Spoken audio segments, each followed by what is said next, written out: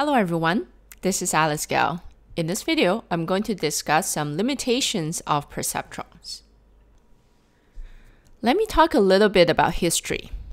From the 1950s to the 1960s, there was a huge hype around perceptrons. At the time, people believed that AI is solved if we can make computers perform formal logical reasoning. Recall that we can use perceptrons to represent simple logical functions like AND, or not. And these logical functions are the basic building blocks of a logical deduction system. This made people really excited about perceptrons. Unfortunately, in the 1960s, people discovered some limitations of perceptrons. This discovery had a huge impact on the research towards artificial neural networks. Despite the hype around perceptrons at the time, some people were skeptical about it. For example, Marvin Minsky, who was the founder of the MIT AI lab, and Seymour Papert, who was the director of the lab at the time. Minsky and Papert were skeptical about perceptrons, so they studied them, trying to understand the limitations of perceptrons. Are there things that we cannot do with perceptrons? They found a significant limitation, and they wrote a book about it. The book is called Perceptrons: An Introduction to Computational Geometry. The book says that it is not possible to represent an exclusive OR function using perceptrons only. We need a deeper network with at least two layers. Recall that the exclusive OR of two inputs is true whenever the two inputs are different. They're either 1 and 0 or 0 and 1. Now, this fact by itself is not a problem.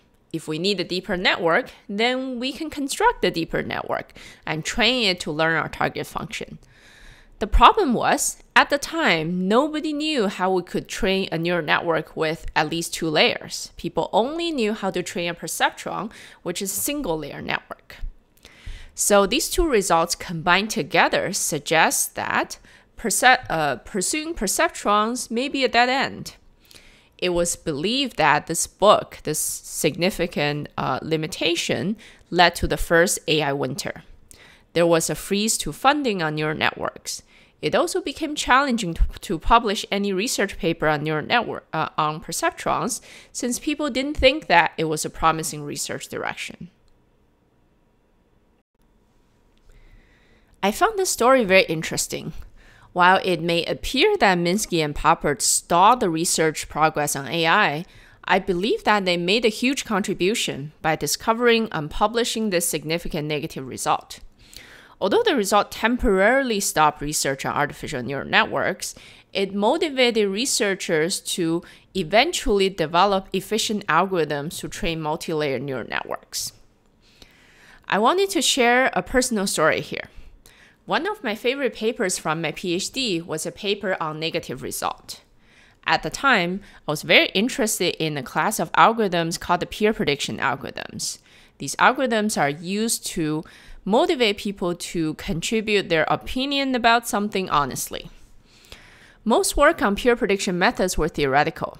People proposed many variants of these methods and proved that they had nice properties.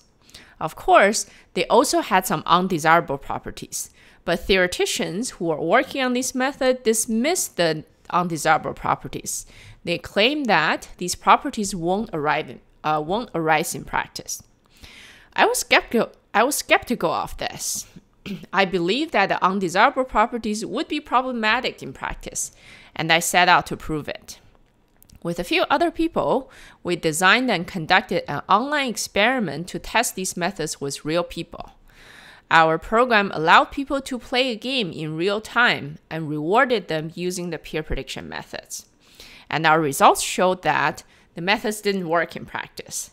They had significant problems, and the participants recognized the problems and took advantage of these problems to improve their rewards without doing the work.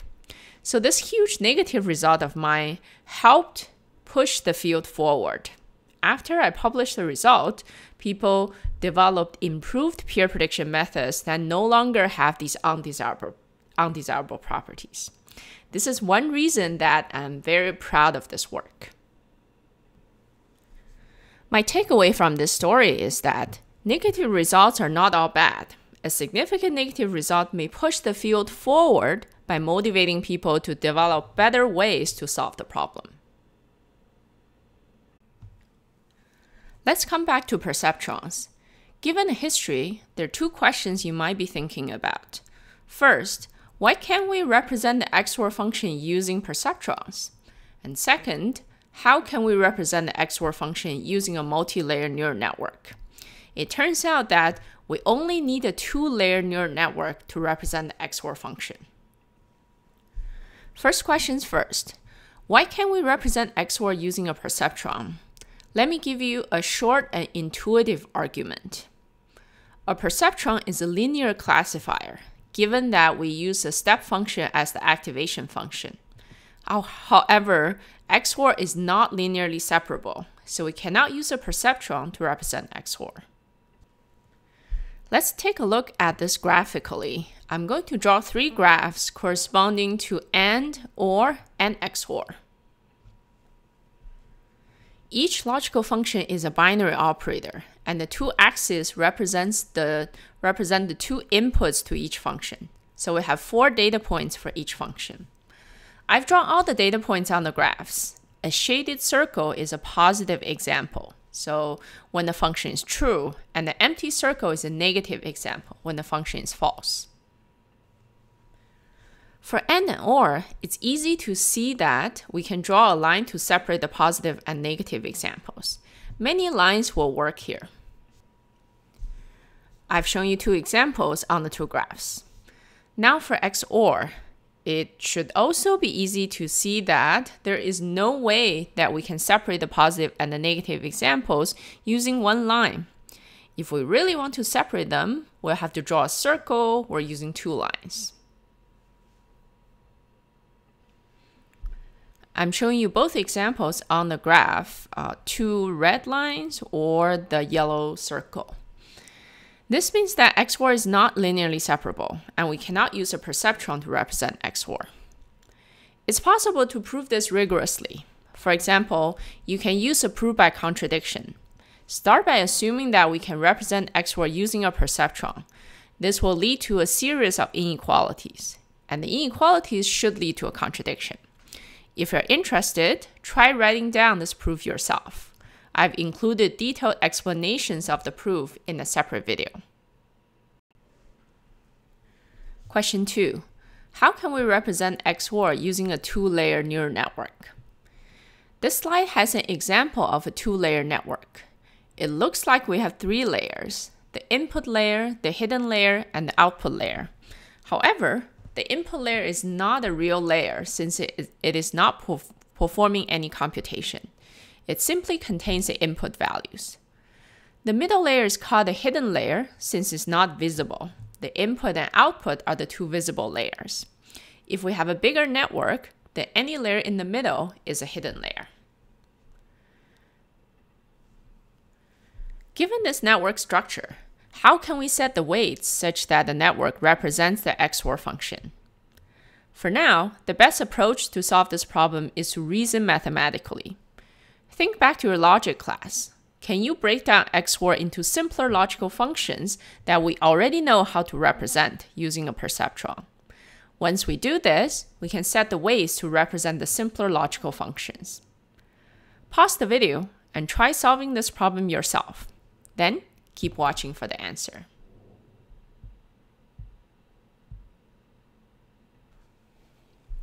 Here is one possible solution. There are many solutions to this problem. I've rewritten the XOR function as a combination of AND, OR, and NOT. We already know how to represent all of these simpler functions using perceptrons. Please watch a separate video for detailed explanations. That's everything on the limitations of perceptrons. Let me summarize. After watching this video, you should be able to do the following. Explain what caused the first AI winter. Explain why a perceptron cannot represent the XOR function. construct a two-layer neural network that can represent the XOR function.